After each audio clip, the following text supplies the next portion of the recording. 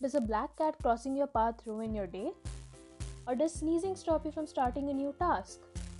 These are common superstitions in India, followed by many, and there's only one way to combat it: scientific temper. The term scientific temper was coined by the first Prime Minister of India, Jawaharlal Nehru, in his book, The Discovery of India. Scientific temper refers to an attitude of logical, rational, and scientific thinking. One must employ a scientific method of decision making in everyday life, using logic.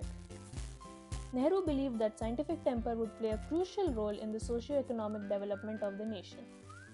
According to him, it is necessary not merely for the application of science but for life itself and the solution of its many problems.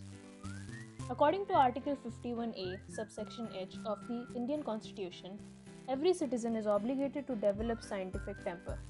But this is not put into practice. The general public and even the government has ignored this concept.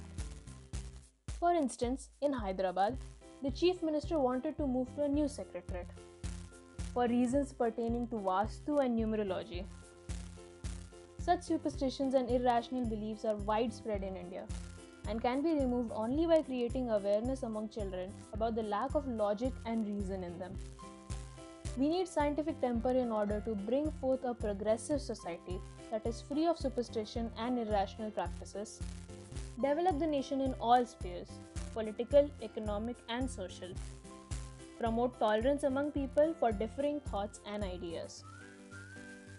Scientific temper results in constructive debates on critical issues of concern, leading to progressive ideas and general advancement of society in thought and action.